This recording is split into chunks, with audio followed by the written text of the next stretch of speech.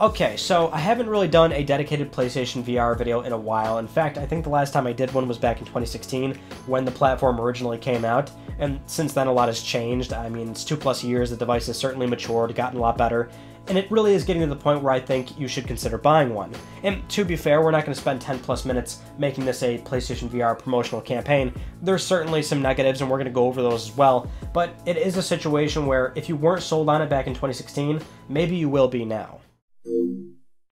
See, the thing is, back in October 2016 when PlayStation VR first came out, the reservations many people felt were certainly warranted. It was brand new, unfamiliar tech to many that was essentially launching as a platform by itself. With a steep starting price of $400 and requiring a PS4 to begin with, it was easy to understand why people weren't so quick to throw money at it, especially given the circumstances of virtual reality. It's like asking someone to buy a car without letting them test drive it. If anything, it's probably more comparable to say you're asking somebody to buy a car and they've never driven a car to begin with. Virtual reality is a really tough sell when you've never even tried it, and this was something Sony was vehemently aware of. You've got to have people actually try it firsthand to understand how immersive and incredible of a gaming experience it can be. No amount of promises, gameplay, or testimonials are going to relay what it's like. So when you have a hurdle like that, on top of a high price, with requiring a PS4, and it essentially being a brand new platform with its own set of launch games, it's understandable that the adoption rate has been slow going. But fast forward to the making of this video in the first half of 2019, and you'll notice that 2 of these hurdles have been rectified. Because it's been 2 years, PlayStation VR, like any platform, has now matured to the point of coming in at a lower price point with a vast library of content. The passing of time is indeed a gamer's best friend when looking to buy into a system they've never owned before. PlayStation VR can now easily be had for as low as $250 brand new, and that's almost always going to include the necessary PS4 camera and 2 games. Bump that price up to the $350 range, and you'll find retail bundles with 2 PlayStation Move controllers, which you'll certainly want to grab at some point as they are required for some games and enhance the experiences of many more. Speaking of which, can we just pause for a second and recognize that PlayStation Move was announced in June of 2009, 10 years ago during Sony's E3 press conference? And do you remember watching that press conference and gamers in the video game industry across the world, like everybody was just reacting to this thing and thinking, oh, Sony, what are you doing? A PlayStation motion controller being demoed as a tennis racket and a sword, and this was at the height of Nintendo Wii sales. And yes, PlayStation Move was probably R&D'd well before Sony ever caught wind to what Nintendo was doing with the Wii prior to its public reveal, but it's the simple fact that PlayStation Move came after, so it never really broke that identity crisis, especially when you have games like Sports Champions or being shoehorned into games like Killzone, SOCOM, Bioshock Infinite. Just never really worked out. But would you have believed in 2009 that we'd still be using this today, 10 years later on PS4 with virtual reality, mind you? I think it's much better used today for that case, but man, I don't know if we should say like that's a true testament of time or if this thing really just needs to be updated. And to be fair, it totally does need to be updated, and we probably will get a PlayStation Move 2.0 of some kind on PS5 whenever Sony decides to show us that. But yeah, I think it's much better used today with PlayStation VR. The unnoticed side effect of PlayStation Move still being relevant 10 years later is that it's held its value. Because it's still being used today on PS4 with PlayStation VR, you're still seeing used mini USB Move controllers being sold regularly for more than $20. People are picking these controllers up to use them today on PSVR, which, just as an FYI, brand new Move controllers today come with a micro USB and they do not work on PS3, so if you ever find yourself buying Move for PS3 specifically, make sure you buy the correct one.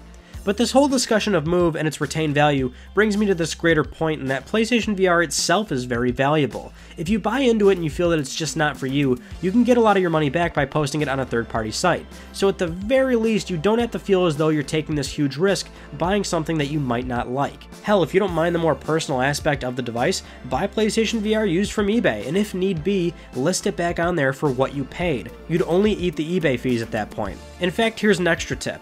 Assuming the seller shipped it in a cost-effective box that wasn't overly weighed down, keep the box and packaging materials for a little bit, so if you decide you don't like it, you have all the packaging ready to go. I actually do this a lot, as you can see. We're in my living room, and yeah, I got a lot of box just in case, you know what I'm saying? But that's actually Melissa's house, and yeah, living room's basically turned into a storage closet at this point. Now, monetary value aside, here's the real safety net. Sony had a pretty rough reputation with their PlayStation Vita support. They spent the first 2 years releasing some first-party games, giving the Vita some stage time at press events, and that was really about it. So while Vita was a fantastic handheld with great games, it was a tough sell for people when you see the manufacturer not giving it the support that it needs. If there's one thing about PlayStation VR that everybody can agree on, it's that Sony supports the living hell out of it. To the point where it's beginning to annoy regular PS4 users that have no interest in VR and they're tired of seeing it. It's almost ironic, but it really does give that reassurance that 2 years onward, it's a great time to buy. There's a ton of games on the horizon. Sony is constantly filing new patents related to VR tech, and most importantly, the headset you buy today has recently been confirmed to be playable on Sony's next generation PlayStation, presumably PS5.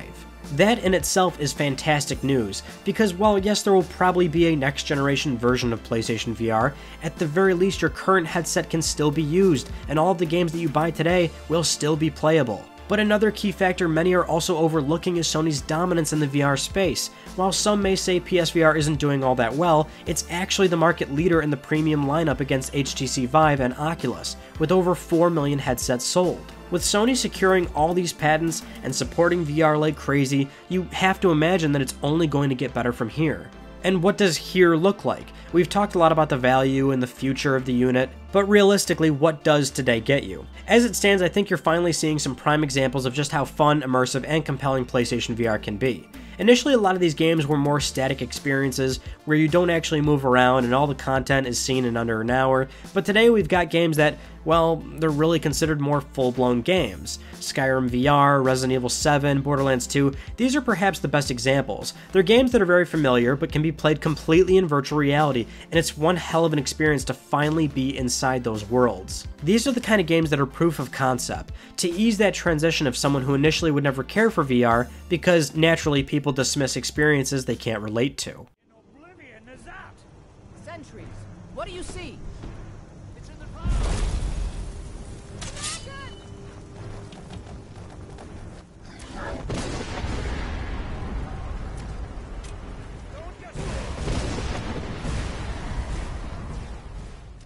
The thing is though, original VR titles are also blossoming and finding their place. Games like Beat Saber, Farpoint, Doom VFR, Firewall 0 Hour, Job Simulator, Moss, Astrobot Rescue Mission, Creed Rise to Glory, and so much more. And you know, one thing I'm really starting to notice with PlayStation VR is that it has the same magic from 2006.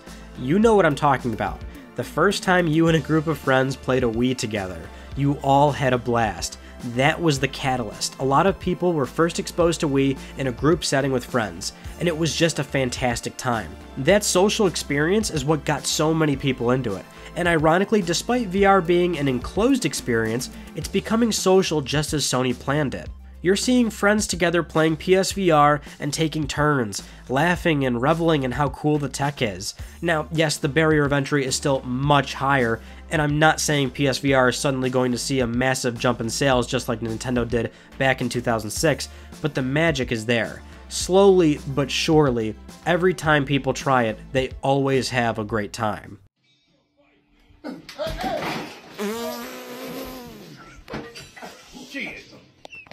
Now let's get to the negatives. Here's one of them.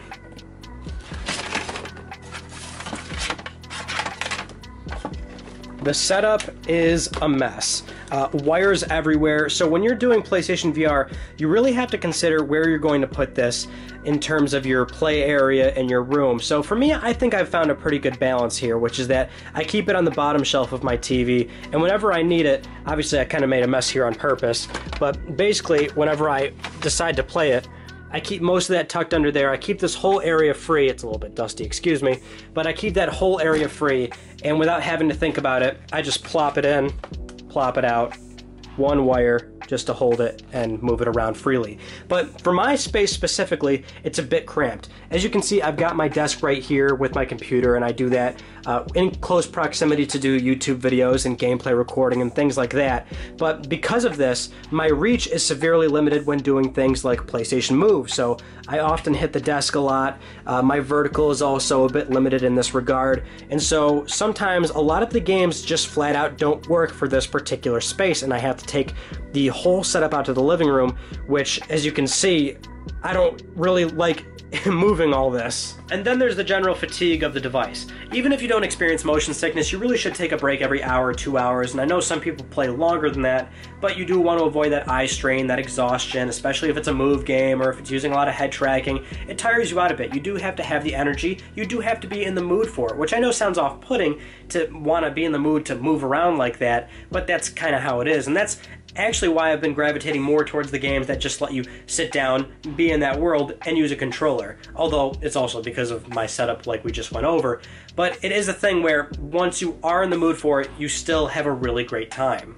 So if you're on board now, here's some quick tips to get you started. Definitely get those Move controllers, you'll need them for some of the best experiences. The aim controller, I wouldn't buy right away until you know you're really enjoying VR, but then definitely get that as well because it really feels like firing a gun and it's just a blast. Be sure to visit the PlayStation Store and go to the free section. There's actually a lot of free VR content you could spend all day playing with, from live experiences to videos. And speaking of videos, if you have any 3D Blu-ray movies, PSVR can play those and reproduce the 3D effect beautifully, so try that out. Be conservative with your playtime so you can avoid sickness or eye strain, and perhaps most importantly, invite some friends over who have never tried it. Watch how much fun you have. Order a pizza for the night, and just have a good time.